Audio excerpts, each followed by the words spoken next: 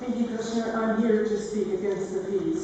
One of the things that we hear is that everyone pays their entrance fees to all of our botanical gardens. I want to read you the list of 3 Arboreta and botanical gardens. Portland, Oregon, Leach Botanical Garden, Portland, Oregon, Hoyt Arboretum, Seattle, Washington, Washington Park Arboretum, Berkeley, California, Regional Parks Botanical Garden, Fresno, California State University Arboretum, Santa Cruz, UC Santa Cruz Arboretum, Chicago, Illinois, Chicago Botanic Garden.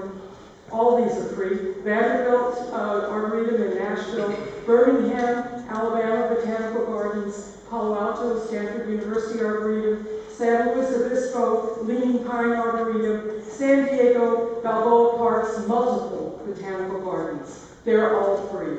This is not about making money. This is about restricting access. I did the calculation, and I spent about 2 hours doing the calculation this morning based on the botanical gardens calculations and help from a document that Elias Musa had done.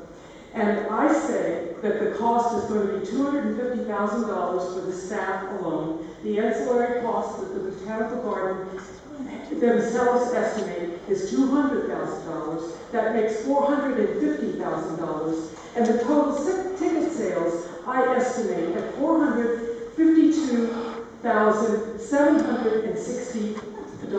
Therefore, they'll make $2,760 by imposing non-resident fees.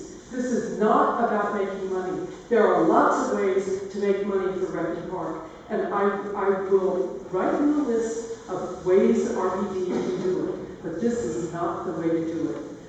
Thank you very much.